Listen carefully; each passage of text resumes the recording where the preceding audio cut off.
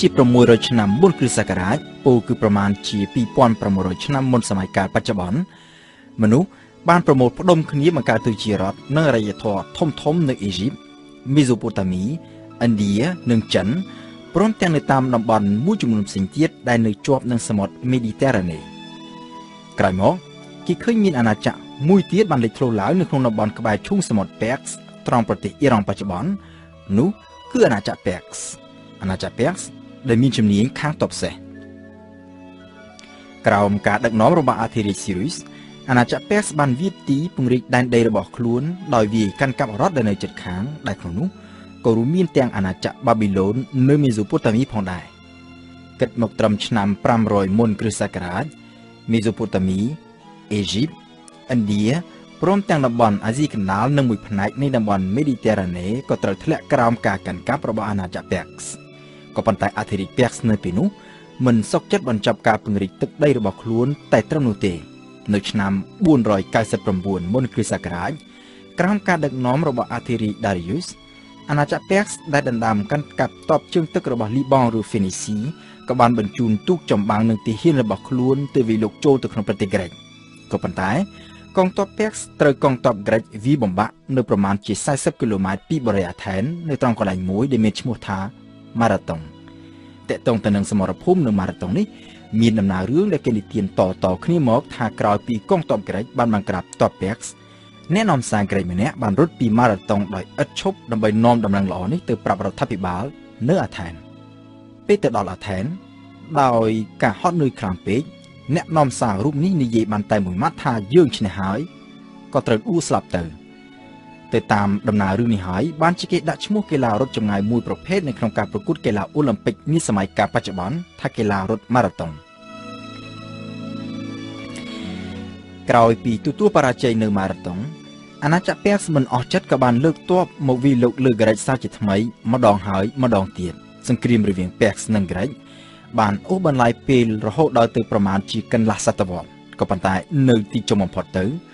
កងទ័ពនៃអាណាចក្រប៉ែកសដែលមានចំនួនយ៉ាងច្រើនសន្ធឹកសន្ធាប់នៅតែត្រូវទទួលបរាជ័យដោយមិនអាចវាយកាន់កាប់ក្រិកបានតាមការពិតក្នុងចំណោមទាហានដែលអាណាចក្រប៉ែកសបញ្ជូនទៅធ្វើសង្គ្រាមនៅក្រិកមានមួយផ្នែកធំមិនមែនជាទាហានប៉ែកសនោះទេក៏ប៉ុន្តែគឺជាទាហានដែលមានប្រភពចេញពីរដ្ឋដែលស្ថិតនៅក្រោមការត្រួតត្រារបស់អាណាចក្រប៉ែកសទាហានទាំងនេះមិនមានទឹកចិត្តក្នុងការច្បាំងតទល់នឹងទាហានក្រិកនោះទេពីព្រោះពួកគេយល់ថាវាមិនមែនជាសង្គ្រាមដើម្បីផលប្រយោជន៍របស់ពួកគេនោះទេក៏ប៉ុន្តែគឺជាសង្គ្រាមដើម្បីតែកេរ្តិ៍ឈ្មោះរបស់អាណាចក្រប៉ែកសដែលជាមហាអំណាចអាណានិគមតែប៉ុណ្ណោះផ្ទុយទៅវិញទាហានក្រិកច្បាំងទល់នឹងទាហានប៉ែកសនៅក្នុងស្មារតីស្នេហាជាតិនិងផ្ដួលផ្ដាច់ដើម្បីការពារសេរីភាពនិងឯករាជ្យរបស់ខ្លួនពីការត្រួតត្រារបស់បរទេសបរិយារដ្ឋទាំងអស់របស់ក្រិកដែលខ្លះធ្លាប់ជាគូប្រជែងនឹងគ្នាក៏សុខចិត្តទុកវិវាទរបស់ខ្លួនមួយអន្លើដោយងាកមកពួតដៃគ្នាដើម្បីប្រយុទ្ធតទល់នឹងកងទ័ពរបស់អាណាចក្រប៉ែកសអាណាចក្រប៉ែកសដែលជាមហាអំណាចធ្លាប់វាបង្ក្រាបកងទ័ពធំហើយត្រួតត្រាទឹកដីចាប់តាំងពីឥណ្ឌាមេសូប៉ូតាមីរហូតមកដល់អេហ្ស៊ីបក៏ប៉ុន្តែបែរជាត្រូវមកបរាជ័យនៅចំពោះមុខបរិយារដ្ឋតូចប៉ុន្មានរដ្ឋរបស់ក្រិក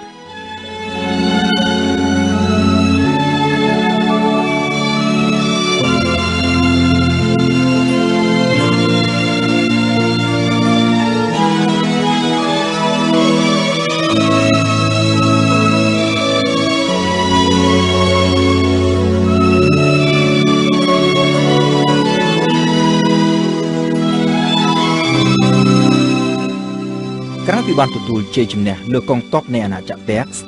អាថែនដែលជាបរិយារដ្ឋដ៏សំខាន់មួយរបស់ក្រិក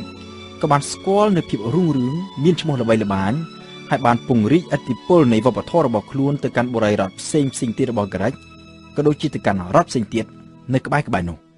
អាថែនគឺជាអ្នកបង្កើតរបបដឹកនាំបែបប្រជាធិបតេយ្យជាលើកដំបូងគេបង្អស់នៅក្នុងប្រវត្តិសាស្ត្ររបស់មនុស្សជាតិពលរដ្ឋអាថែនដែលមានអាយុចាប់តាំងពី18ឆ្នាំឡើងទៅមានសិទ្ធិចូលរួមប្រជុំដើម្បីជ្រើសរើសសមាជិកសភាហើយសមាជិកសភានោះគឺជាអ្នកជ្រើសរើសសមាជិករដ្ឋាភិបាលគឺជាដំណើរការប្រជាធិបតេយ្យដែលបានបន្សល់ទុករហូតមកទល់នឹងពេលបច្ចុប្បន្ននេះនៅក្រិកសម័យបុរាណយុវជនទទួលបាននូវការអប់រំយ៉ាងទូលំទូលាយពលរដ្ឋក្រិកភាគច្រើនចេះអាននិងចេះសរសេរពួកគេចូលចិត្តជជែកគ្នាចែកចាយនិងផ្លាស់ប្ដូរគំនិតគ្នាទៅវិញទៅមក គឺក្រិចនេះឯង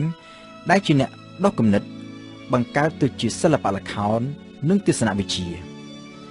សូក្រាតទស្សនវិទូដែលគេស្គាល់គ្រប់គ្នានៅទូទាំងពិភពលោករហូតមកទល់នឹងពេលបច្ចុប្បន្ននេះ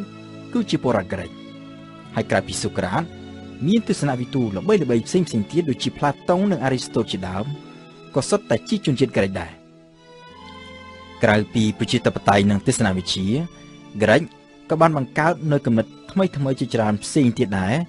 ដែលបន្សល់ទុកជាកេរមរតកសម្រាប់មនុស្សជាតិរហូតមកទល់នឹងពេលបច្ចុប្បន្ននេះជាអាចទ្រឹស្ដីបទគណិតវិទ្យាជាច្រើនមានប្រភពចេញពីក្រិចហើយដែលគេនៅតែបន្តយកមកបង្រៀននៅតាមសាលារៀននៅទូទាំងពិភពលោករហូតមកទល់នឹងសព្វថ្ងៃនេះពីតាហ្គរ តាឡេស អាក់ស៊ីម៉េតសុទ្ធសឹងតែជាជនជាតិក្រិចចំនួន2ដែលគេយកមកប្រើដើម្បីគណនាបរិមាត្រនៃរង្វង់គឺជាអក្សរក្រិចហើយដែលបង្កើតឡើងដោយក្រិចនៅក្នុងភាសានៃបណ្ដាប្រទេសនៅក្នុងទ្វីបអឺរ៉ុបបច្ចុប្បន្នគេសង្កេតឃើញថាពាក្យបច្ចេកទេសដែលអ្នកចេះដឹងច្រើនតែយកមកប្រើភាគច្រើនគឺជាពាក្យដែលមានឫសគល់ចេញពីភាសាក្រិចកាលពីប្រមាណជាជិត2500ឆ្នាំមុនរដ្ឋបរោះក្រិចដ៏ល្បីល្បាញម្នាក់ឈ្មោះ Pericles បានថ្លែងនៅក្នុងសន្ទរកថារបស់លោកថារបបនយោបាយរបស់យើងគឺជាគំរូដល់អ្នកដទៃសម្រាប់ប្រទេសរបស់យើងរដ្ឋធ្វើការដើម្បីផលប្រយោជន៍របស់មនុស្សភាគច្រើនមិនមែនសម្រាប់ផលប្រយោជន៍របស់មនុស្សតែមួយក្តាប់ទុយនោះទេដូច្នេះហើយបានជាយើងហៅរបបនយោបាយនេះថាជារបបប្រជាធិបតេយ្យប្រជាជនទាំងអស់មានសិទ្ធិស្មើគ្នានៅចំពោះមុខច្បាប់ដែលការពារអ្នកទន់ខ្សោយជាការពិតថាអ្វីៗមិនអាចនៅជាអមតៈបាននោះទេនៅថ្ងៃណាមួយប្រជាជាតិយើងនឹងត្រូវធ្លាក់ចុះទន់ខ្សោយក៏ប៉ុន្តែបើទោះបីជាយ៉ាងនេះក៏ដោយអស់លោកអ្នកដែលរស់នៅក្នុងសម័យកាលរាប់សតវត្សទៅថ្ងៃអនាគតទៀតអាចនឹងនិយាយពីពួកយើងថាពួកយើងគឺជាអ្នកដែលបានបង្កើតបរិយាដ៏ល្បីល្បាញនិងប្រកបដោយសុភមង្គលបំផុតជិត25សតវត្សក្រោយមកយើងអាចនិយាយបានថាអ្វីដែល Pericles បានប្រមាលមើលខាងលើនេះគឺពិតជាបានកើតមានឡើងមែនជាការពិតថាប្រជាធិបតេយ្យក្រិចសម័យបុរាណខុសពីប្រជាធិបតេយ្យនៅសម័យកាលបច្ចុប្បន្នរបៀបរបបដឹកនាំរបស់ក្រិចសម័យបុរាណត្រូវបានរៀបចំទៅតាមលក្ខណៈជាបរិយារដ្ឋតូចដែលមានប្រជាជនតិចប្រជាធិបតេយ្យក្រិចសម័យនោះគឺជាប្រជាធិបតេយ្យដោយផ្ទាល់ហើយមានតែពលរដ្ឋជាបរិសុទ្ធប៉ុណ្ណោះដែលអាចចូលរួមសម្រេចកិច្ចការរដ្ឋនិងជ្រើសរើសតំណាងរាស្ត្របានដោយផាសស្ត្រីចេញពីកិច្ចការរបស់រដ្ឋក៏ប៉ុន្តែបើទោះបីជាយ៉ាងនេះក៏ដោយគោលគំនិតរួមនៃប្រជាធិបតេយ្យក្រិចគឺគោលការណ៍យកប្រជាជនជាធំរដ្ឋាភិបាលរបស់រាស្ត្រជ្រើសរើសដោយរាស្ត្រនិងដើម្បីរាស្ត្រគឺជាគោលការណ៍ដែលមានឥទ្ធិពលខ្លាំងបំផុតនៅក្នុងគំនិតនយោបាយនាសម័យកាលបច្ចុប្បន្ននេះ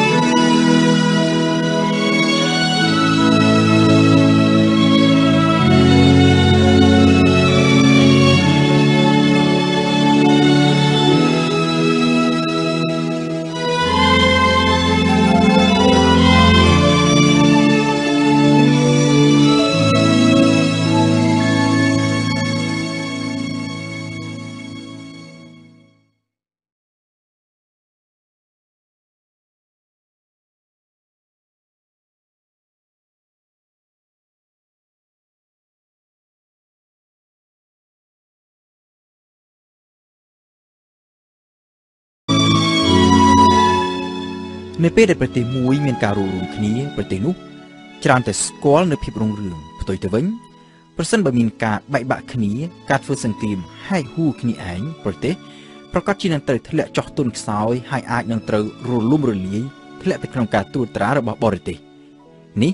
គឺជាភាពពិតជាក់ស្ដែងដែលកើតមានឡើងនៅគ្រប់កន្លែងតែនៅក្នុងសម័យកាលបច្ចុប្បន្នក៏ដូចជាកាលពីសម័យបុរាណកាលពីប្រមាណជា2500ឆ្នាំមុនក្រិចដែលមានការរួមគ្នា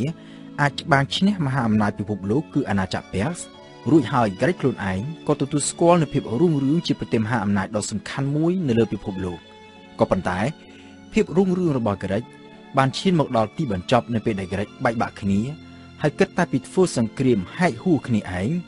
គឺនៅក្នុងសង្គ្រាមដែលអ្នកប្រវត្តិសាស្ត្រដាក់ឈ្មោះថាសង្គ្រាមពីឡូប៉ូណេសក្រិចសម័យបុរាណគឺជាបណ្ដុំនៃបរិយាតូចជាច្រើននៃមានរចនាសម្ព័ន្ធដឹកនាំឯករាជ្យដាក់ចេញពីគ្នាប្រៀបបាននឹងកូនរដ្ឋតូចដែលគេឲ្យឈ្មោះថាបរិយារដ្ឋ សង្គ្រាមពីឡូប៉ូណេសដែលបានចាប់ផ្ទុះឡើងពីឆ្នាំ431មុនគ្រិស្តសករាជហើយអូបានឡាយពេលរហូតទៅដល់ឆ្នាំ404មុនគ្រិស្តសករាជគឺជាសង្គ្រាមរវាងបក្សសម្ព័ន្ធពីរនៃបរិយារដ្ឋក្រិចគឺបក្សសម្ព័ន្ធម្ខាងដឹកនាំដោយអាថែននិងបក្សសម្ព័ន្ធម្ខាងទៀតដឹកនាំដោយស្ប៉ាកនៅទីបញ្ចប់គឺខាងបក្សសម្ព័ន្ធរបស់ស្ប៉ាកដែលជាអ្នកទទួលជាជំនះក៏ប៉ុន្តែសង្គ្រាម30ឆ្នាំនេះបានធ្វើឲ្យក្រិចទាំងមូលត្រូវធ្លាក់ចុះទន់ខ្សោយអាថែនដែលចាញ់សង្គ្រាមត្រូវវិនិច្ឆ័យហិនហោចហើយរបបប្រជាធិបតេយ្យត្រូវដួលរលំក៏ប៉ុន្តែក្នុងពេលជាមួយគ្នាបក្សសម្ព័ន្ធរបស់ស្ប៉ាកដែលជាអ្នកឈ្នះសង្គ្រាមក៏បានជួបប្រទះនឹងភាពក្រីក្រនៅស្ទើរតែគ្រប់ទីកន្លែងដែរសង្គ្រាមពីឡូប៉ូណេសបានធ្វើឲ្យភាពរុងរឿងនៃមហាអំណាចក្រិចត្រូវបញ្ចប់ជាស្ថាពរហើយមិនយូរប៉ុន្មានអតីតមហាអំណាចមួយនេះក៏ត្រូវធ្លាក់ក្រោមការត្រួតត្រារបស់មហាអំណាចថ្មីមួយទៀតគឺអាណាចក្រម៉ាសេឌួនដឹកនាំដោយអធិរាជដ៏ល្បីល្បាញមួយរូបគឺ Alexandre le Grand ដែលតាមភាសាអង់គ្លេសថា Alexander the Great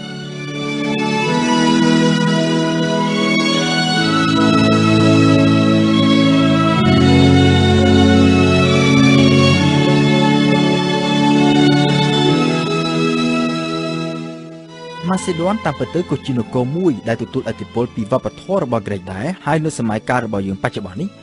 ម៉ាសេឌួនគឺជាតំបន់ស្វយ័តមួយរបស់ក្រិចអាឡិចសង់ដែលជាអធិរាជដ៏ល្បីល្បាញរបស់ម៉ាសេឌួនសម័យកាលបុរាណគឺជាកូនសិស្សរបស់អារីស្តូតដែលជាទស្សនវិទូរបស់ក្រិចអាឡិចសង់លូហ្គងដែលមានវ័យត្រឹមតែ20ឆ្នាំបានឡើងគ្រងរាជ្យជាស្ដេចរបស់ម៉ាសេឌួនក្រោយពីស្ដេចហ្វីលីបដែលជាបិតាត្រូវគេលុបធ្វើឃាតនៅឆ្នាំ336មុនគ្រិស្តសករាជអាឡិចសង់គឺជាបញ្ញវន្តមួយរូបដែលពូកែខាងកំណាព្យនិងទស្សនវិជ្ជាហើយក៏ជាអ្នកជំនាញខាងសឹកសង្គ្រាមផងដែរគឺជំនាញខាងតបសេះនៅពេលឡើងគ្រងរាជ្យភ្លាមបញ្ហាដែលអាឡិចសង់ត្រូវប្រឈមមុខមុនគេគឺរកវិធីបញ្ចប់វិវាទផ្ទៃក្នុងដើម្បីបង្រួបបង្រួមបរិយារដ្ឋក្រិចឡើងវិញ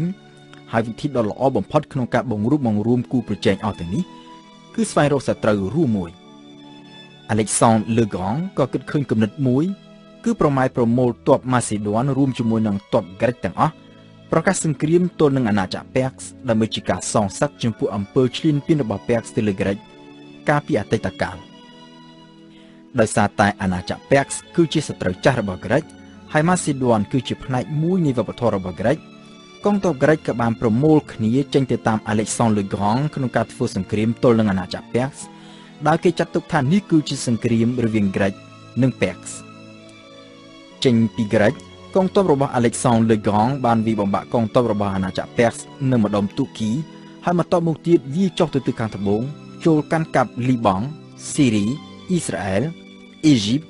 បាប៊ីឡូនគឺអ៊ីរ៉ាក់នៅពេលបច្ចុប្បន្ននិងចុងក្រោយចូលទៅដល់ទឹកដីពេកសផ្ទាល់តែម្ដងគឺទឹកដីដែលនៅម្ដុំអ៊ីរ៉ង់នាសម័យកាលបច្ចុប្បន្ននេះនៅឆ្នាំ331មុនគ្រិស្តសករាជកងទ័ពពេកសដែលនៅសេសសល់ចុងក្រោយត្រូវបានកងទ័ពម៉ាសេឌួននិងក្រិចវាយកំទេចហើយអាណាចក្រពេកសត្រូវដួលរលំអាឡិចសង់លឺហ្គងក៏បានប្រកាសខ្លួនឯងថាជាអធិរាជរបស់ពិភពលោកជំនួសឲ្យអធិរាជរបស់ពេកស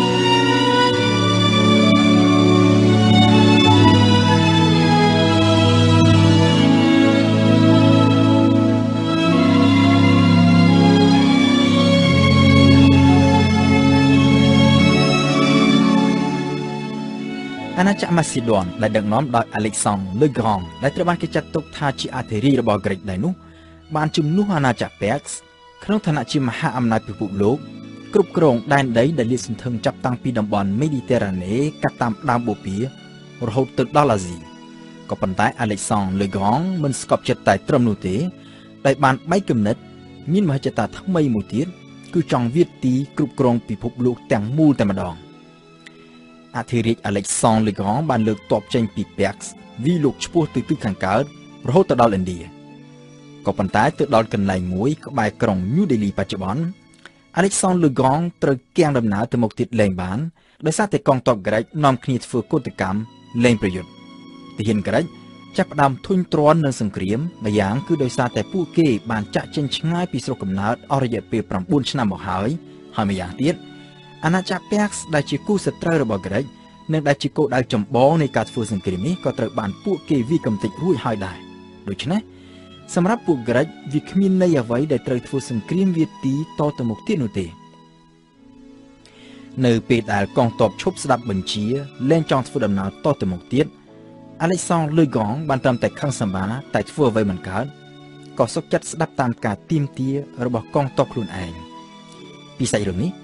គេអាចទាញបានមេរៀនដ៏សំខាន់មួយថាគ្រប់អំណាចទាំងអស់មានមូលដ្ឋានគ្រឹះនៅលើការព្រមព្រៀងស្ដាប់បង្គាប់របស់រាជមិនថាក្នុងរបបផ្ដាច់ការឬក៏របបប្រជាធិបតេយ្យនោះទេនៅពេលដែលរាជលែងស្ដាប់បង្គាប់ទោះបីជាអំណាចផ្ដាច់ការឬក៏អំណាចយោធាក៏ត្រូវតែដួលរលំដែរដោយគ្មានជំរើសអាឡិចសង់លឺហ្គងក៏បានដកកងទ័ពចេញពីឥណ្ឌាហើយធ្វើដំណើរវិលត្រឡប់ក្រោយវិញទៅដល់បាប៊ីឡូនទីដែលព្រះអង្គចង់តាំងរាជធានីសម្រាប់អាណាចក្ររបស់ព្រះអង្គគឺរាជធានីរបស់ពិភពលោកក៏ប៉ុន្តែនៅឆ្នាំ323មុនគ្រិស្តសករាជក្រោយពីគ្រងរាជបានត្រឹមតែ13ឆ្នាំអាឡិចសង់លឺហ្គងក្នុងវ័យ32ឆ្នាំក៏ស្រាប់តែចូលទីវង្គតមូលហេតុនៃការចូលទីវង្គតនេះត្រូវបានគេយល់ឃើញផ្សេងពីគ្នាខ្លះថាមកពីការផឹកស្រាច្រើនហួសហេតុឬក៏ដោយសារតែមានគេដាក់ថ្នាំបំពុលក្នុងស្រាហើយខ្លះទៀតថាមកពីមានជំងឺគ្រុនចាញ់ឬជំងឺគ្រុនពោះវៀនសាកសមរបស់អាឡិចសង់លឺហ្គងត្រូវបានគេដង្ហែយកទៅបញ្ចុះនៅអ៊ីជីបនៅក្នុងទីក្រុងមួយដែលយកឈ្មោះតាមអាឡិចសង់លឺហ្គងខ្លួនឯងគឺទីក្រុងអាឡិចសាន់ដ្រីជាង10ឆ្នាំក្រោមការដឹកនាំរបស់អាឡិចសង់លឺហ្គងម៉ាស៊ីដននិងវប្បធម៌របស់ក្រិចបានស្គាល់នូវភាពរុងរឿងក្នុងឋានៈជាមហាអំណាចពិភពលោកដែលគ្រប់គ្រងផ្ទៃដីលាតសន្ធឹងជាង5លានគីឡូម៉ែត្រក្រឡាហើយវប្បធម៌និងអរិយធម៌ក្រិចបានជះឥទ្ធិពលទៅគ្រប់ទីកន្លែងចាប់តាំងពីអឺរ៉ុបនិងមេឌីទែរ៉ាណេរហូតទៅដល់ឥណ្ឌាក្នុងអាស៊ីមានតែចិនមួយប៉ុណ្ណោះដែលមិនទទួលឥទ្ធិពលពីក្រិចក៏ប៉ុន្តែនៅក្រោយពេលដែលអាឡិចសង់លឺហ្គងចូលទីវង្គតដោយសារតែការឈ្លោះដណ្ដើមរាជបល្ល័ង្ករវាងមេទ័ពកំពូលអាណាចក្រម៉ាសេដូនក៏ត្រូវបាក់បែកគ្នាហើយនៅឆ្នាំ281មុនគ្រិស្តសករាជ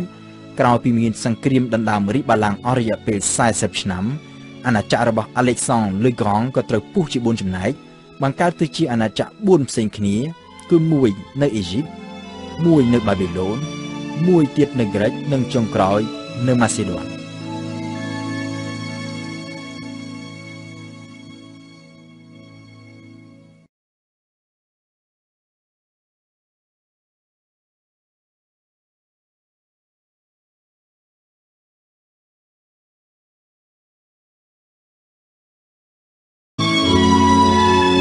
កាលពីជាង2000ឆ្នាំមុននៅក្នុងអំឡុងពេលដែលម៉ាស៊ីដនក្រោមការដឹកនាំរបស់អាឡិចសង់លឺហ្គងកំពុងតែវាយទីកាន់កាប់ដែនដីតាំងពីតំបន់មេឌីទែរ៉ាណេរហូតទៅដល់តំបន់អាស៊ីនៅទិសខាងកើតនៅប៉ែកខាងលិចមេឌីទែរ៉ាណេឯនេះវិញគឺនៅក្នុងតំបន់អឺរ៉ុបក្រុមកុលសម្ព័ន្ធបូរេប្រវត្តិមួយចំនួនបានផ្លាស់ប្ដូររបៀបរស់នៅពីការបរបាញ់មកប្រកបរបរកសិកម្មវិញក្នុងចំណោមនោះមានប្រជាជនមួយក្រុមដែលមានការវិវត្តលឿនជាងគេបង្កើតទៅជារដ្ឋហើយរហូតឈានទៅបង្កើតអរិយធម៌ដ៏រុងរឿងថ្មីមួយទៀតគឺអរិយធម៌រ៉ូមតាមពិតពួករ៉ូមបានបង្កើតជារដ្ឋតាំងពីឆ្នាំ753មុនគ្រិស្តសករាជម្លេះដោយនៅពេលដំបូងរ៉ូមប្រកាន់យករបបដឹកនាំបែបរាជានិយមដូចជាបណ្ដារដ្ឋភាគច្រើនផ្សេងទៀតនៅសម័យកាលនោះដែរក៏ប៉ុន្តែប្រជាជនរ៉ូមជាទូទៅមិនចូលចិត្តស្ដេចក៏បានផ្លាស់ប្ដូររបបដឹកនាំទៅជារបបសាធារណរដ្ឋវិញនៅអំឡុងឆ្នាំ500មុនគ្រិស្តសករាជសាធារណរដ្ឋរ៉ូមនៅពេលនោះប្រកាន់យករបៀបដឹកនាំស្រដៀងនឹងប្រជាធិបតេយ្យរបស់ក្រិចដែរដោយមានរដ្ឋធម្មនុញ្ញជាច្បាប់កំពូលដែលមានចែងពីការបែងចែកអំណាចរដ្ឋប្រមុខដឹកនាំអំណាចនីតិប្រតិបត្តិដែលគេឲ្យឈ្មោះថាកុងស៊ុលត្រូវបានជ្រើសតាំងឡើងតាមរយៈការបោះឆ្នោតដោយមានអាណត្តិ1ឆ្នាំអរិយធម៌រ៉ូមស្ថិតនៅក្នុងចំណោមអរិយធម៌ធំដែលបន្សល់ទុកនូវឥទ្ធិពលនិងកេរមរតកដល់មនុស្សជាតិរហូតដល់សម័យកាលបច្ចុប្បន្ននេះក្រិចបង្កើតទស្សនវិជ្ជានិងសិល្បៈល្ខោនហ្វីនីស៊ីពូគូលីបងបច្ចុប្បន្នបង្កើតប្រព័ន្ធសំណេរបែបអក្ខរក្រមចំណែករ៉ូមវិញបង្កើតប្រព័ន្ធច្បាប់និងសិទ្ធិជាពិសេសសិទ្ធិលើកម្មសិទ្ធិឯកជនសាធារណរដ្ឋរ៉ូមដែលមានកម្លាំងខ្លាំងឡើងបានចាប់ផ្ដើមវាយទីពង្រីកទឹកដីរបស់ខ្លួនដោយបានគ្រប់គ្រងអ៊ីតាលីទាំងមូលនៅឆ្នាំ272មុនគ្រិស្តសករាជមិនយូរប៉ុន្មានការកើនឡើងនៃអំណាចរបស់រ៉ូមក៏បានធ្វើឲ្យប៉ះទង្គិចទៅដល់រដ្ឋមួយទៀតគឺកាតាល់ដែលមានទីតាំងនៅម្ដុំប្រទេសទូនីស៊ីបច្ចុប្បន្នគឺជាអតីតបរិយារដ្ឋរបស់លីបង់ដែលនៅពេលនោះបានក្លាយទៅជារដ្ឋឯករាជ្យមួយហើយជាមហាអំណាចមួយនៅក្នុងតំបន់មេឌីទែរ៉ាណេសង្គ្រាមរវាងរ៉ូមនិងកាតាល់ ដែលគេឲ្យឈ្មោះថាសង្គ្រាមពីនិកក៏បានផ្ទុះឡើងនៅឆ្នាំ264មុនគ្រិស្តសករាជហើយបានអូសបន្លាយពេលរហូតដល់ឆ្នាំ146មុនគ្រិស្តសករាជនៅក្នុងរយៈពេលជាងមួយសតវត្សរ៍នេះរ៉ូមនិងកាក់តាសច្បាំងគ្នាដណ្ដើមកាន់កាប់តំបន់មេឌីទែរ៉ាណេនៅពេលមួយកងទ័ពកាក់តាសដែលស្ថិតក្រោមការដឹកនាំរបស់មេទ័ពដ៏ល្បីមួយឈ្មោះថា Hannibal និងដែលមានទ័ពដំរីដែលនាំចូលមកពីឥណ្ឌាមានព្រៀបយ៉ាងខ្លាំងលើទាហានរ៉ូមដែលបានវាយកាន់កាប់អេស្ប៉ាញនៅប៉ែកខាងត្បូងហ្គោលពលគឺប្រទេសបារាំងបច្ចុប្បន្នហើយវាលុកចូលដល់ប៉ែកខាងជើងអ៊ីតាលីដែលជាមូលដ្ឋានធំរបស់រ៉ូមនៅក្នុងពេលដែលកងទ័ពកាក់តាសកំពុងឡោមព័ទ្ធអ៊ីតាលីកងទ័ពរ៉ូមក៏បានបញ្ជូនទ័ពរបស់ខ្លួនតាមកប៉ាល់ចេញពីប៉ែកខាងត្បូងអ៊ីតាលីឆ្លងកាត់សមុទ្រមេឌីទែរ៉ាណេឲ្យមកវាយលុកចូលទៅក្នុងទូនីស៊ីដែលជាមូលដ្ឋានធំរបស់កាក់តាសដោយមានការភិតភ័យកាក់តាសក៏បានបញ្ជាឲ្យ Hannibal ដកកងទ័ពចេញពីអ៊ីតាលីមកវិញដើម្បីមកជួយការពារទូនីស៊ីក៏ប៉ុន្តែមកដល់ទូនីស៊ីកងទ័ពរបស់ Hannibal ក៏ត្រូវបានទាហានរ៉ូមវាយបំបាក់កាក់តាសក៏បានសុំចុះចាញ់ហើយរ៉ូមក៏ដណ្ដើមកាន់កាប់អេស្ប៉ាញនិងប៉ែកខាងត្បូងនៃដែនដីរបស់ពួកហ្គោលលទ្ធផលនៃសង្គ្រាមរវាងរ៉ូមនិងកាក់តាសគឺជាចំណុចរបត់ដ៏សំខាន់មួយនៃប្រវត្តិសាស្ត្ររបស់លោកខាងលិចនៅពេលនោះបើសិនណាជារ៉ូមចាញ់កាក់តាសវិញពេលនេះប្រជាជននៅអឺរ៉ុបប្រហែលជាកំពុងតែប្រើភាសាដែលមានដើមកំណើតពីអារ៉ាប់ហើយមិនមែននិយាយភាសាដែលមានដើមកំណើតឡាតាំងដូចជាបារាំងអ៊ីតាលីនិងអេស្ប៉ាញដូចជាពេលបច្ចុប្បន្ននេះទេ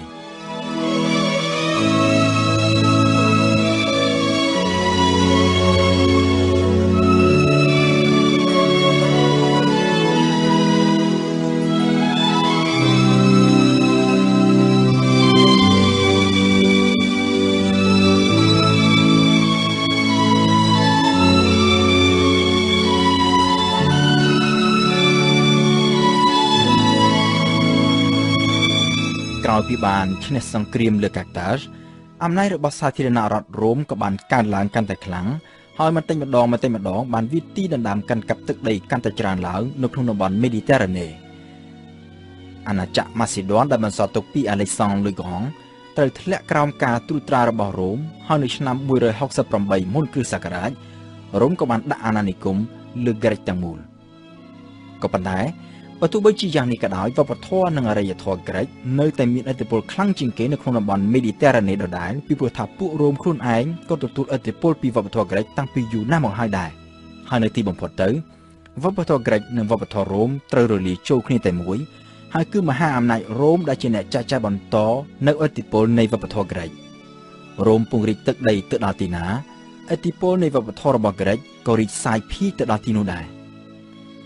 គិតត្រឹមសតវត្សទី2មុនគ្រិស្តសករាជគឺជាលើកទី1និងជាលើកចុងក្រោយគេបង្អស់នៅក្នុងប្រវត្តិសាស្ត្រតំបន់នៅជុំវិញសមុទ្រមេឌីទែរ៉ាណេទាំងមូលត្រូវធ្លាក់ក្រោមការគ្រប់គ្រងរបស់រដ្ឋនិងអរិយធម៌តែមួយគត់គឺសាធារណរដ្ឋរ៉ូមនៅពេលនោះគ្មានសត្រូវណាពីខាងក្រៅដែលហ៊ានងើបឡើងប្រឈមមុខជាមួយនឹងរ៉ូមនោះទេក៏ប៉ុន្តែរ៉ូមត្រូវប្រឈមមុខនឹងសត្រូវមួយផ្សេងទៀតគឺចំនួនផ្ទៃក្នុងខ្លួនឯង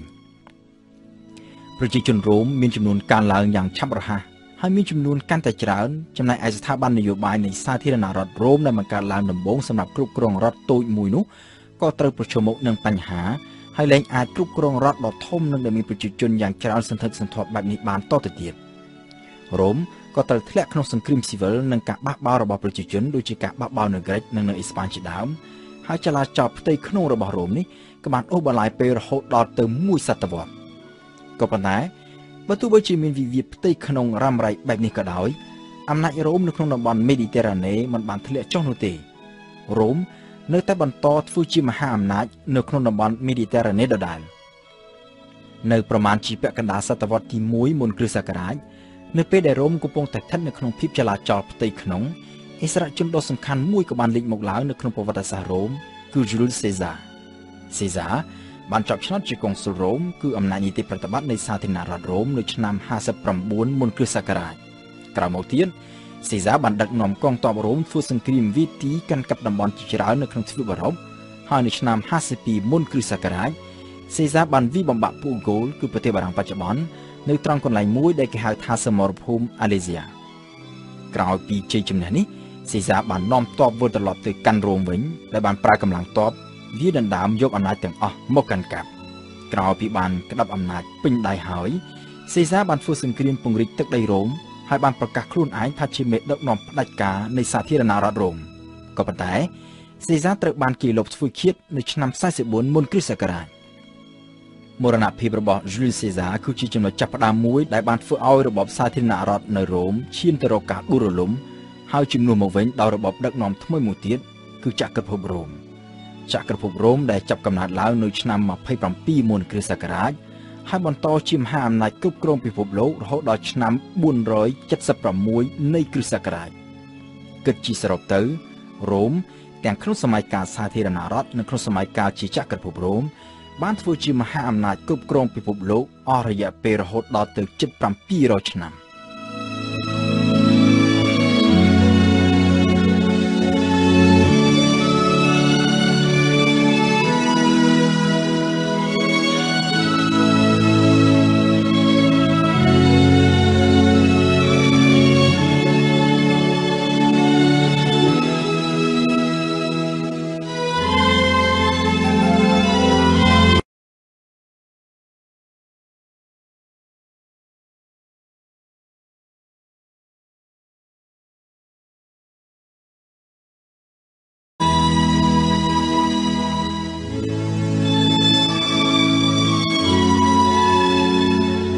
នៅឆ្នាំ27មុនគ្រិស្តសករាជពោលគឺ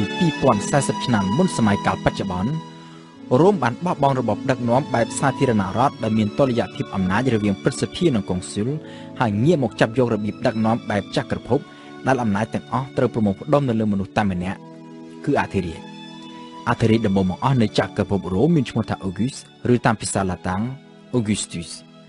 នៅក្នុងរយៈពេល56ឆ្នាំដែលលោកកាន់អំណាចអធិរាជ August បានស្ដារប្រទេសជាតិឡើងវិញឲ្យចេញពីភាពប្រឆាំងនៃវិវាទផ្ទៃក្នុងដែលបានអូសបន្លាយពេលអស់រយៈពេលប្រមាណជាមួយសតវត្សរ៍កន្លងទៅហើយបានដឹកនាំចក្រភពរ៉ូមឆ្ពោះទៅរកសុខសន្តិភាពនិងវិបុលភាពកំណែទម្រង់សង្គមជាច្រើនត្រូវបានរៀបចំធ្វើហើយក្នុងពេលជាមួយគ្នាការច្បាំងវាទីពង្រីកទឹកដីនៃចក្រភពរ៉ូមក៏ចេះតែបន្តតកតងទៅនឹងវិស័យយោធារ៉ូមបានបង្កើតនៅរចនាសម្ព័ន្ធកងទ័ពថ្មីស្រឡាងមួយដែលមិនមានអ្នកណាធ្លាប់ធ្វើពីមុនគឺកងទ័ពអាជីពទាហានរ៉ូមមិនមែនជាកសិករដែលគេកេណ្ឌយកមកច្បាំងក្នុងពេលដែលមានតម្រូវការហើយពេលចប់ចម្បាំងវិលត្រឡប់ទៅធ្វើស្រែចម្ការវិញដោយអ្វីដែលប្រទេសផ្សេងទៀតធ្លាប់ធ្វើពីមុនមកនោះទេនៅរ៉ូមទាហានបំពេញមុខងារក្នុងជួរកងទ័ពជាអចិន្ត្រៃយ៍ចេញទៅច្បាំងនៅពេលមានចម្បាំងហើយនៅពេលដែលគ្មានចម្បាំងត្រូវទទួលការវឹកវើដោយទទួលប្រាក់បៀវត្សដូចជាការបំពេញមុខរបរផ្សេងទៀតដូច្នោះដែរហើយដូច្នេះហើយបានជានៅក្នុងសម័យកាលនោះចក្រភពរ៉ូមមានកងទ័ពដែលមានជំនាញបំផុតដែលធ្វើឲ្យប្រទេសផ្សេងទៀតមានការខ្លោបខ្លាចគ្រប់គ្នាតាមរយៈទាហានអាជីពនេះចក្រភពរ៉ូមទាំងនៅក្រោមការដឹកនាំរបស់អធិរាជ August និងអធិរាជក្រោយមកទៀតបានទទួលជ័យជំនះនៅស្ទើរតែគ្រប់សមរភូមិហើយច្បាំងវាទីពង្រីកទឹកដីរបស់ខ្លួនចាប់តាំងពីអង់គ្លេសនិងតំបន់អឺរ៉ុបមកដល់តំបន់ជុំវិញសមុទ្រមេឌីទែរ៉ាណេហើយចាក់ចុះទៅទិសខាងកើតរហូតដល់អ៊ីរ៉ាក់បច្ចុប្បន្នក៏ប៉ុន្តែផ្ទុយពីម៉ាសេដូនរបស់អាឡិចសង់លឺកងចក្រភពរ៉ូមមិនមានមហិច្ឆតាចង់ច្បាំងកាន់កាប់ពិភពលោកទាំងមូលនោះទេចក្រភពរ៉ូមចេះកម្រិតដែនកំណត់នៃការពង្រីកទឹកដីរបស់ខ្លួនទឹកដីនៃចក្រភពរ៉ូមបានលាតសន្ធឹងដល់កម្រិតអតិបរមានៅក្នុងអំឡុងសតវត្សទី1និងសតវត្សទី2នៃគ្រិស្តសករាជនៅពេលនោះចក្រភពរ៉ូមមានផ្ទៃដីសរុបរហូតដល់ទៅ5លានគីឡូម៉ែត្រក្រឡាដែលក្នុងសម័យកាលបច្ចុប្បន្ននេះត្រូវបានគេបែងចែកបង្កើតទៅជាប្រទេសប្រមាណជា40ប្រទេសខុសៗគ្នានៅក្នុងតំបន់អឺរ៉ុបអាហ្វ្រិកខាងជើងនិងតំបន់មជ្ឈិមបូព៌ាប្រជាជនសរុបរបស់ចក្រភពរ៉ូមត្រូវបានគេប៉ាន់ស្មានថាមានចន្លោះពី50លានទៅ100លាននាក់ពលគឺប្រមាណជា1/3នៃប្រជាជនសរុបនៅទូទាំងពិភពលោកនៅក្នុងសម័យកាលនោះនៅពេលនោះនៅជុំវិញចក្រភពរ៉ូមគេឃើញមានប្រជាជនភាគច្រើនគឺជាកុលសម្ព័ន្ធដែលបន្តរស់នៅតាមលក្ខណៈបុរេប្រវត្តិឬទើបនឹងបោះជំហានចេញពីបុរេប្រវត្តិមកប្រកបរបរកសិកម្មតែនៅមិនទាន់បង្កើតជារដ្ឋនៅឡើយលើកលែងតែនៅទិសខាងកើតដែលគេឃើញមានរដ្ឋនិងអរិយធម៌ធំមួយចំនួនរួមមានប៉ែកចិននិងឥណ្ឌានៅក្នុងអំឡុងពេលនោះប៉ែកគ្រាន់តែជារដ្ឋតូចមួយប៉ុណ្ណោះលែងជាអាណាចក្រដ៏សម្បើមដូចពីមុនទៀតហើយឥណ្ឌាវិញនៅតែបន្តមានបញ្ហាបាក់បែកផ្ទៃក្នុងជាច្រើនក៏ប៉ុន្តែនៅតែអាចចាប់ផ្ដើមពង្រីកឥទ្ធិពលនៃអរិយធម៌របស់ខ្លួនទៅក្នុងតំបន់អាស៊ីអាគ្នេយ៍ដូចជានគរជ្វាខ្មែរម៉ាឡេនិងចម្ប៉ាជាដើមចំណែកចិនវិញដែលបានបង្រួបបង្រួមគ្នាក្រោមការដឹកនាំរបស់រាជវង្សហានគឺ គឺជាអាណាចក្រដ៏សំខាន់មួយដែរនៅពេលនោះគ្រាន់តែមិនមែនជាមហាអំណាចកម្រិតពិភពលោកដូចជាចក្រភពរ៉ូមនោះទេនៅពេលនោះអាណាចក្រទាំងពីរចិននិងរ៉ូមមានទំនាក់ទំនងជាមួយគ្នាច្រើនទាំងទំនាក់ទំនងខាងផ្នែកការទូតនិងខាងផ្នែកជំនួញជាពិសេសគឺការជួញដូរសូត្រពីចិន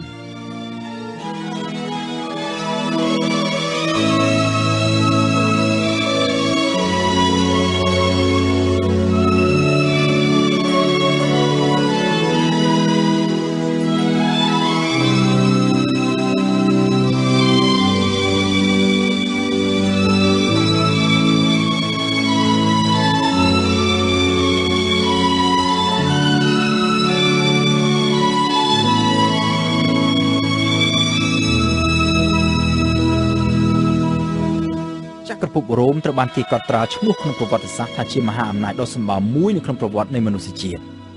ជាការពិតណាស់ថានៅមុនចក្រភពរ៉ូមពិភពលោកធ្លាប់បានស្គាល់មហាអំណាចធំៗជាច្រើនទៀតដែរដូចជាប៉ែកសនិងម៉ាសេដូនរបស់អាឡិចសាន់ឌឺកងហើយក្រៅពីចក្រភពរ៉ូមក៏មានមហាអំណាចពិភពលោកដ៏សម្បើមផ្សេងទៀតដែរដូចជាអាណាចក្រម៉ុងហ្គោលរបស់ជិនស៊ីកាន់និងចក្រភពអង់គ្លេសជាដើមដែលខ្លះគឺជាមហាអំណាចដែលមានផ្ទៃដីធំជាងចក្រភពរ៉ូមទៅទៀតក៏ប៉ុន្តែមិនមានអាណាចក្រណាមួយដែលអាចរក្សាភាពរុងរឿងជាមហាអំណាចពិភពលោកបានយូរដូចជាចក្រភពរ៉ូមនោះទេក៏ប៉ុន្តែដូចជាមានដឹកនាំក្រិកឈ្មោះ Pericles ធ្លាប់បានលើកឡើងកាលពីប្រមាណជា2500ឆ្នាំមុនថាអ្វីៗក៏ត្រូវមានទីបញ្ចប់របស់វានោះដែរយ៉ាងណាមិញអំណាចរបស់ចក្រភពរ៉ូមទោះបីជាធំសម្បើមប៉ុណ្ណាក៏ត្រូវមានទីបញ្ចប់របស់វាដែររហូតមកទល់នឹងពេលបច្ចុប្បន្ននេះអ្នកប្រវត្តិសាស្ត្រនៅតែមិនទាន់មានការឯកភាពគ្នានៅឡើយអំពីដើមហេតុដែលនាំឲ្យចក្រភពរ៉ូមត្រូវធ្លាក់ចុះដុនដាបហើយពេលវេលាពិតប្រាកដនៃការបញ្ចប់អំណាចរ៉ូមក្នុងឋានៈជាមហាអំណាចពិភពលោកក៏គេពិបាកនឹងកំណត់ឲ្យបានជាក់លាក់ដែរដោយសារតែការធ្លាក់ចុះនៃចក្រភពរ៉ូមបានកើតឡើងដោយសន្សឹមហើយអូសបន្លាយពេលរហូតដល់ទៅរាប់រយឆ្នាំឯណោះនៅក្នុងការសិក្សាអំពីដើមហេតុដែលនាំឲ្យចក្រភពរ៉ូមធ្លាក់ចុះដុនដាបអ្នកប្រវត្តិសាស្ត្រជាច្រើននាំគ្នាផ្ដោតទៅលើកត្តាធំមួយចំនួនដូចជាវិបត្តិសេដ្ឋកិច្ចនិងសង្គមបូករួមជាមួយនឹងវិបត្តិនយោបាយដែលកើតពីចំនួនដណ្ដើមស្នងតំណែងនៅក្រៅការស្លាប់របស់អធិរាជរ៉ូមម្ដងហើយបន្ថែមពីលើនេះទៀតគឺមានការវាយប្រហារពីកុលសម្ព័ន្ធខាងក្រៅនៅចុងសតវត្សទី3នៃគ្រិស្តសករាជចក្រភពរ៉ូមត្រូវបានគេពុះចែកជាពីរចំណែកគ្រប់គ្រងដោយអធិរាជពីរផ្សេងគ្នាគឺចក្រភពរ៉ូមខាងកើតនិងចក្រភពរ៉ូមខាងលិចចាប់ពីពេលនោះមកស្ថាប័ននយោបាយនិងកងទ័ពរ៉ូមបានចាប់ផ្ដើមបាត់បង់ស្ថិរភាពបន្តិចម្ដងហើយចំនួនផ្ទៃក្នុងរ៉ូមចេះតែបន្តកើតមានឥតឈប់ឈរក្នុងពេលដែលរ៉ូមកំពុងជួបនឹងអស្ថិរភាពផ្ទៃក្នុងក្រុមកុលសម្ព័ន្ធពីខាងក្រៅជាពិសេសក្រុមកុលសម្ព័ន្ធមកពីអាល្លឺម៉ង់និងទូគីបានបង្កើនការវាយប្រហារកាន់តែខ្លាំងទៅលើចក្រភពរ៉ូមនៅដើមសតវត្សទី5ចក្រភពរ៉ូមក៏ចាប់ផ្ដើមបាត់បង់ទឹកដីបន្តិចម្ដងទៅក្នុងដៃពួកកុលសម្ព័ន្ធដោយចាប់ផ្ដើមបាត់បង់ពីទឹកដីអង់គ្លេសនៅអំឡុងឆ្នាំ410នៃគ្រិស្តសករាជអេស្ប៉ាញនិងអាហ្វ្រិកខាងជើងនៅឆ្នាំ430ហ្គោលឬបារាំងបច្ចុប្បន្ននៅឆ្នាំ450ហើយនៅឆ្នាំ476ក្រុមកុលសម្ព័ន្ធមកពីអាល្លឺម៉ង់បានវាយលុកចូលកាន់កាប់អ៊ីតាលីរួចហើយទម្លាក់អធិរាជនៃចក្រភពរ៉ូមខាងលិចពីអំណាចអ្វីត្បិតតែចក្រភពរ៉ូមមិនទាន់ដួលរលំទាំងស្រុងដោយនៅសល់ចក្រភពរ៉ូមខាងកើតមួយទៀតដែលគេច្រើនហៅថាចក្រភពប៊ីហ្សង់តាំងក៏ប៉ុន្តែរ៉ូមជាមហាអំណាចពិភពលោកបានឈានដល់ទីបញ្ចប់នៅត្រឹមនេះអាណាចក្រប៊ីហ្សង់តាំងដែលមានរាជធានីនៅក្រុងកុងស្តង់ទីណូបគឺនៅត្រង់ទីក្រុងអ៊ីស្តង់ប៊ូលប្រទេសទូគីបច្ចុប្បន្នបានបន្តអំណាចរ៉ូមរហូតដល់សតវត្សទី15នៃគ្រិស្តសករាជនៅឆ្នាំ1453ទូគីបានវាយលុកកាន់កាប់ទីក្រុងកុងស្តង់ទីណូបផ្ដួលរំលំចក្រភពប៊ីហ្សង់តាំងហើយបង្កើតទៅជាចក្រភពថ្មីមួយទៀតគឺចក្រភពអូតូម៉ង់ឬដែលខ្លះឲ្យឈ្មោះថាចក្រភពទូគី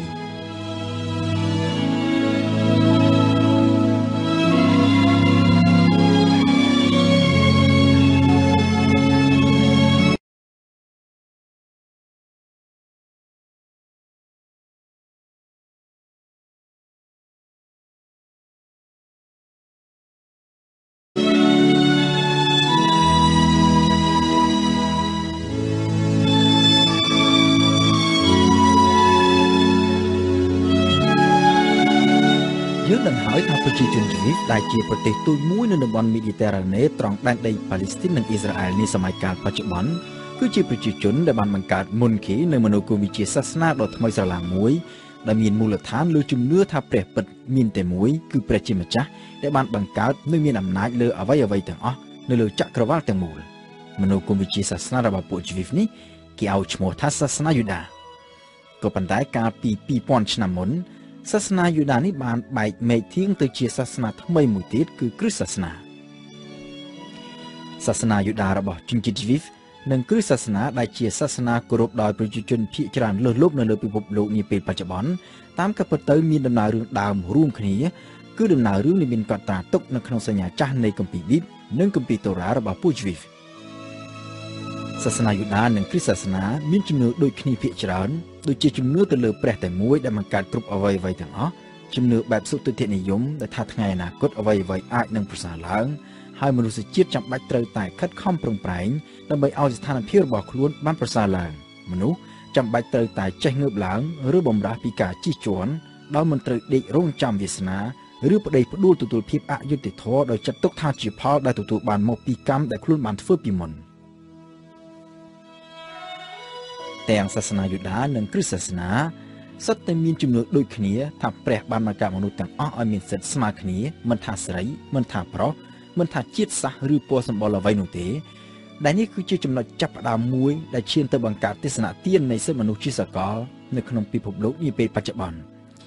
ក៏ប៉ុន្តែសាសនាយូដានិងគ្រិស្តសាសនាបានដើរមកដល់ផ្លូវបំបែកជាមួយនឹងការចាប់កំណើតរបស់ព្រះយេស៊ូវនៅស្រុកណាហ្សារ៉េតដែនដីអ៊ីស្រាអែលការចាប់កំណើតដែលជាចំណុចចាប់ផ្ដើមនៃសករាជថ្មីក្នុងប្រតិទិនរបស់ពិភពលោកបច្ចុប្បន្នគឺគ្រិស្តសករាជសម្រាប់អ្នកកាន់គ្រិស្តសាសនាគេមានជំនឿថាព្រះយេស៊ូវគឺជាព្រះសង្គ្រោះដែលគេហៅថាព្រះយេស៊ូវគ្រីស្ទដែលមកជួយរំដោះមនុស្សពីអំពើបាបនិងពីទំនៀមទម្លាប់ដ៏ចាស់គំរើនិងដ៏តឹងតែងរបស់សាសនាយូដាដូចជាការកាត់ស្បែកនិងការហាមឃាត់មិនឲ្យទទួលទានសាច់សត្វនេះឬសត្វនោះជាដើមម្យ៉ាងទៀតតាមសេចក្តីបង្រៀនរបស់ព្រះយេស៊ូវព្រះជាម្ចាស់ទ្រង់គឺជាវិញ្ញាណដែលមានវត្តមាននៅគ្រប់ទីកន្លែងទាំងអស់ហើយមិនមែននៅតែក្នុងវិហារនោះទេដូច្នេះមនុស្សគ្រប់គ្នាទាំងអស់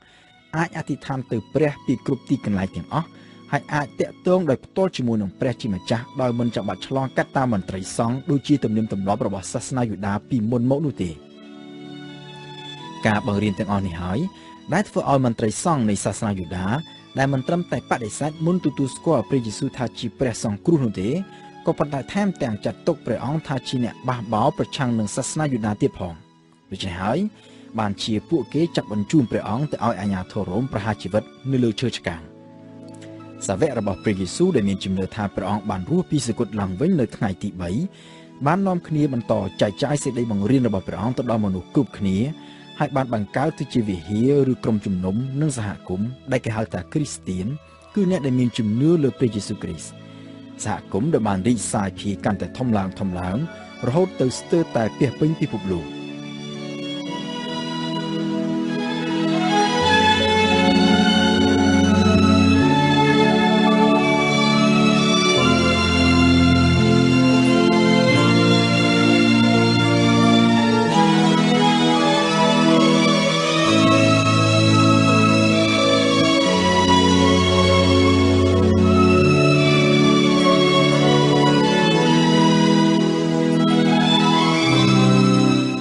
ក្នុងពេលបច្ចុប្បន្ននេះគ្រិស្តសាសនាគឺជាសាសនាដែលមានអ្នកគោរពច្រើនជាងគេបង្អស់នៅលើពិភពលោក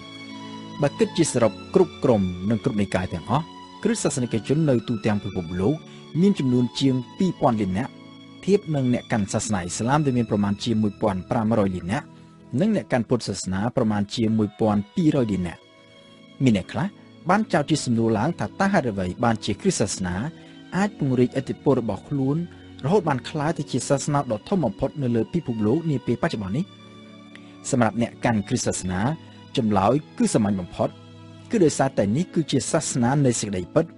ការជឿទៅលើព្រះពិតដែលមានតែមួយសម្រាប់អ្នកប្រវត្តិសាស្ត្រខ្លះវិញ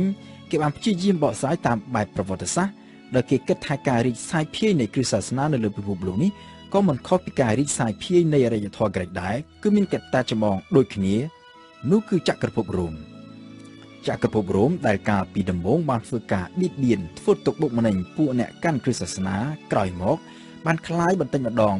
ងទៅជាចក្រភពនៃគ្រិស្តសាសនា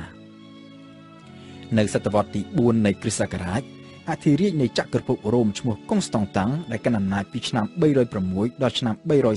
337បានប្រែខ្លួនជាគ្រិស្តសាសនិកជន ហើយបានកំណត់ឲ្យចក្រភពរ៉ូមយកគ្រិស្តសាសនាជាសាសនារបស់រដ្ឋ